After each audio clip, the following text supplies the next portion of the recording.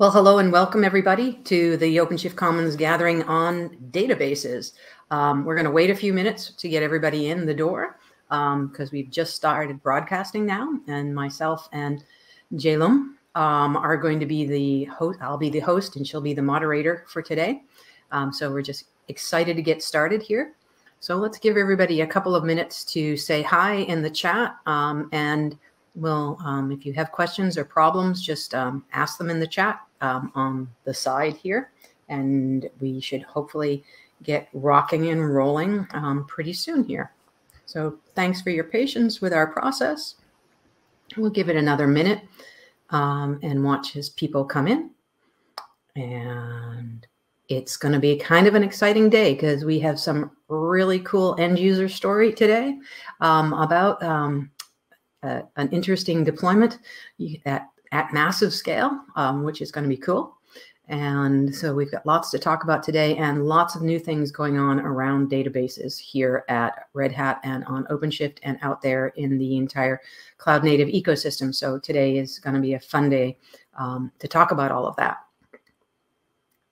So I can see that people are piling in. All right. Event.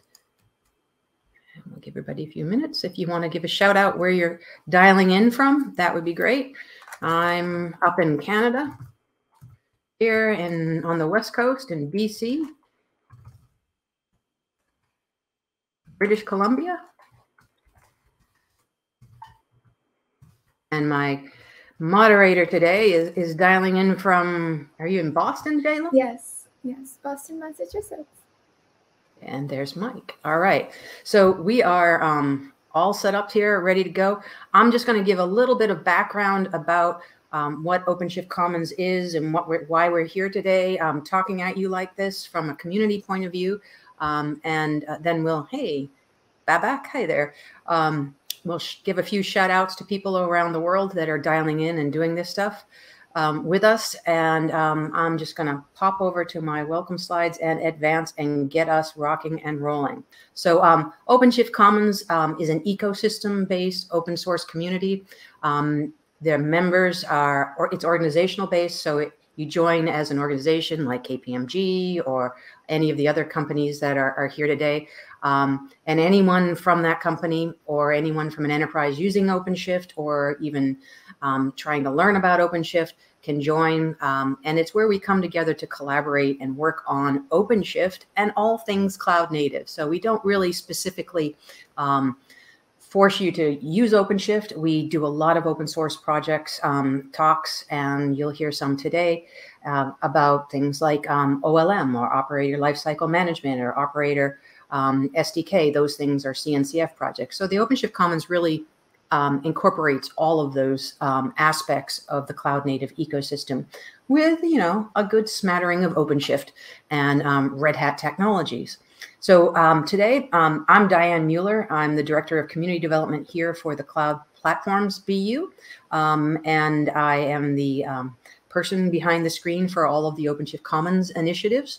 And you can find OpenShift Commons at commons.openshift.org. And Jehlum Pandit is a product manager working with me on all things cloud native here. And Jehlum, say hi. Yes. Hello, everyone. I'm Jehlum, and I work specifically on OpenShift and in the product marketing team. Cool.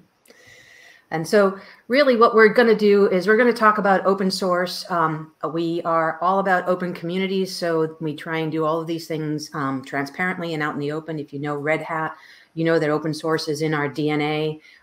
We try and open source everything, every acquisition we do, whether it's StackRox or CoreOS or any of the other things that we've acquired as a company. And we try and imbue all of our participation in the CNCF and other foundations and in the Kubernetes with a sense of openness and transparency and collaboration, because really it is about that collaboration that allows us to drive innovation into our projects and products and into your enterprises. So today is really about making those connections with each other. So this is Hopin. It's a wonderful platform. There's a Q&A function. There's a chat function. Please take advantage of those. Reach out and chat with us while we're talking. There's a lot of people in the chat that can help you if you have a question, but do post things in the Q&A if you can, because really this is about connecting with other people. OpenShift Commons is really about a new community model. We don't just work on trying to get people to contribute to our projects. We know that all of our projects and products are interrelated and interdependent on other projects and other feedback mechanisms from end users, from partners.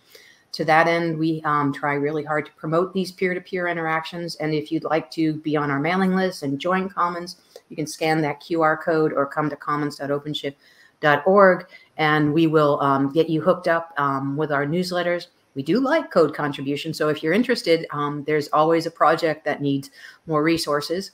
And we have a pretty active OpenShift Commons Slack channel, as well as special interest groups and working groups on specific topics.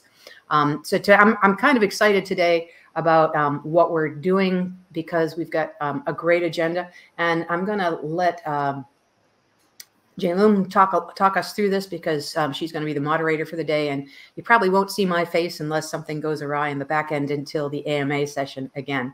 So Jehlum, walk us through this agenda and tell us what's going to happen today. Yes. Thank you, Diane. So hello, everyone. Thank you so much for joining us today. We have a really exciting agenda lined up, and we're going to cover quite a few interesting topics, ranging from some new roadmap updates from our side to a talk about backup and recovery for databases on Kubernetes, and specifically OpenShift, as well as some end user talks that will give us some great insight into how our end users and customers are building new applications and supporting platforms, massive platforms with databases on OpenShift, and possibly the challenges that they're addressing as they build these platforms or these solutions and applications, or the challenges that they face and they've overcome.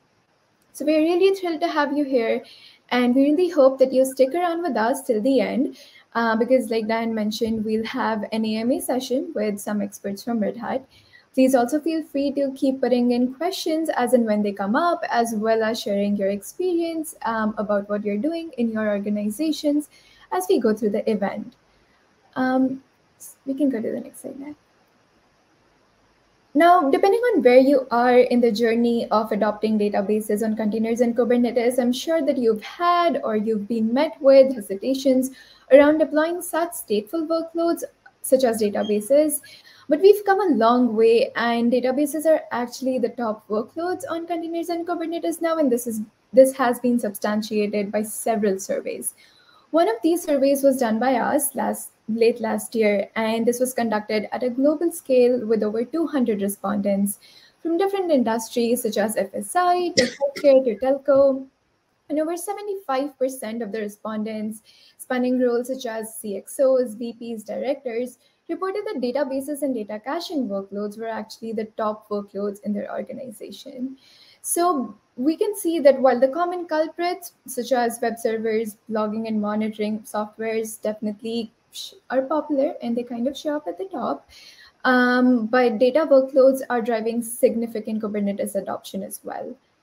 And the specific steps and components in a data pipeline might vary across organizations and the use cases that you're trying to implement, but the core steps that are highlighted in the diagram, in the reference architecture, they usually remain the same.